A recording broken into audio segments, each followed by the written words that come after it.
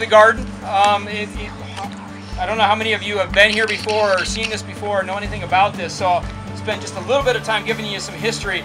And then I have 4 students here, one that's currently involved in the summer class, and then 3 alum from past classes. And if you're interested and want to know more, they can give phenomenal tours of not only what we have going on down here in the hoop house, but also we got some very exciting, cool stuff going on up in the greenhouse.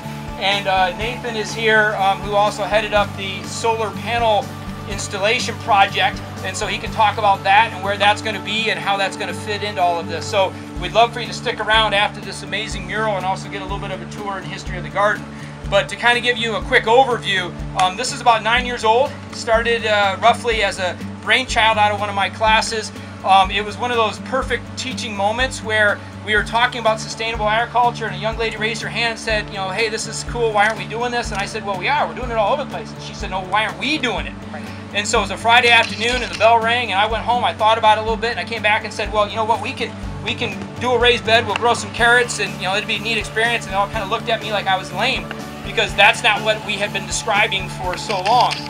So I made the mistake or the right decision to say, well, what do you guys have in mind? And they spent 2 entire days talking about this. And at the end of the 2 days, I was absolutely blown away. And I'm like, you know, looking at the watch as teachers do it, so we got to move on. You know, this has been really cool. And the hand goes up again and goes, well, wait a minute. You know, we didn't waste time talking about this. We're going to do it, right? And I said, well, you know, I've got a budget for this. I don't have a budget for what you described. And they said, well, how do we get money? And I said, you know, you'd have to like write a grant or something. 12 hands went up. Said, we'll write a grant. So they wrote a grant, and it was the best piece of student work I've ever seen across the board. It was phenomenal. It got denied.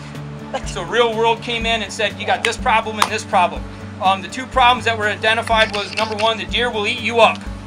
Right? The second problem was what happens over the summer. So I said, you know, guys, I'm really proud of you. This is great. We got to move on. Hands went up and said, we can solve those problems. So I gave them 24 hours. They came back and they said, here's the fence we need. It needs to be this high. It needs to be this big. It needs to be this type. We've looked around. This is how much it's going to cost. You know, we need this. And I said, well, what about the summer thing? And they said, you're going to teach a class in sustainable agriculture over the summer. I don't know anything about sustainable agriculture. And you know, last time I gardened, I was this big. Both of those things have come to attrition. I actually went to the district. I showed them. I said, look how cool this is. They looked at it and they said, what do you need? And I said, we need a fence.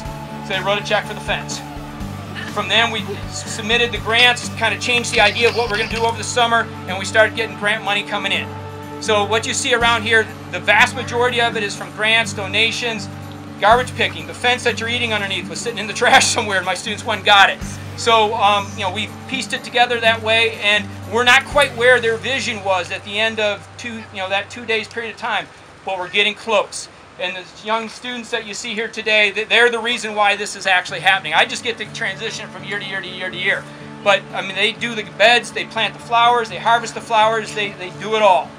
So I'd like to give them a big round of applause, too. If my guide, Marissa right here, she's 2 years ago, started, and then she did, you got to check out what she did in the greenhouse. It's phenomenal. For a young lady who had never actually even used a saw before, what she's got done in there is amazing. And then you got Brenton, who's worked in the garden as well. And then you got Linnea right here, and Cortez, who's in the garden this summer right now. So thank you guys, appreciate it. We are really excited about this, and I think it fits with the garden perfectly. Thanks, Jim. He's good, isn't he? So, yeah, I mean, I don't really have to explain too much. I want to thank everybody for taking the time, for being engaged in your kids' lives. As Jim mentioned, this is all about the kids. The kids have designed this mural. They painted the mural. I hung it, but other than that, the kids have done everything. And you know, I think it turned out to be a perfect location for this garden, or for the mural in the garden. We look around, everything here, it's growing, it's colorful. I think this mural reflects growth. I think it's summertime, everything's growing, everything's in full bloom. And I think the kids have noticed that things do happen. And they saw this mural come out of nothing and grow into something beautiful. And I think at the end of the day, projects like this, communities like this, we grow in more than in one way. We might grow more compassionate towards one another. We might grow in kindness. We might watch other people's growth. So there's a lot to learn in these murals and these camps and garden projects other than just the technical skills of how to do things. So I don't want to take too much of your time because this is what we're here for. Are you guys ready? Don't do it yet.